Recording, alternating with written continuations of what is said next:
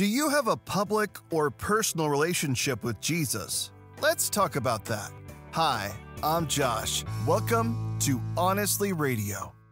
A common trope on the internet is helping homeless people while shoving a camera in their face. Sometimes, sadly, it's just a setup, a bit of theater to get more views on YouTube. At the least, you may question their motives. And additionally, you may question their character. Are they actually a good person or just pretending to get more likes on social media?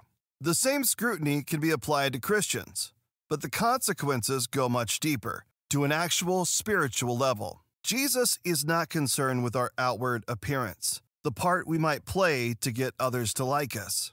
His concern is our heart, the inside of our soul.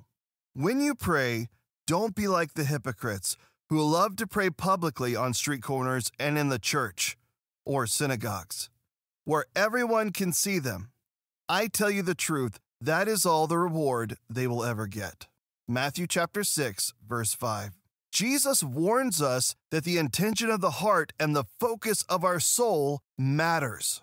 Prayer is an opportunity to grow in relationship to God.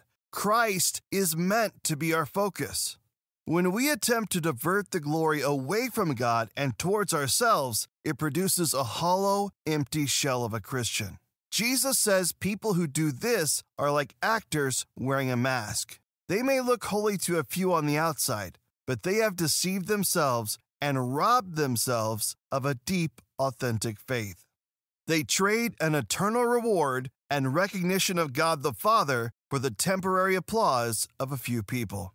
Great men and women of faith are not built on a stage. They are developed in the quiet moments of prayer and time spent alone in God's Word. But when you pray, go away by yourself.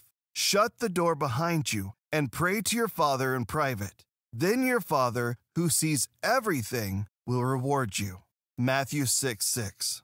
It's in our best interest to listen to the words of Jesus. No one knows God better than himself. Recognition is nice, but it doesn't even compare to a relationship with Christ. One is good for a moment. The other will sustain you for all eternity. I pray you embrace God's Word. Thanks for joining us on Honestly Radio. Embrace Jesus Christ. Embrace true purpose.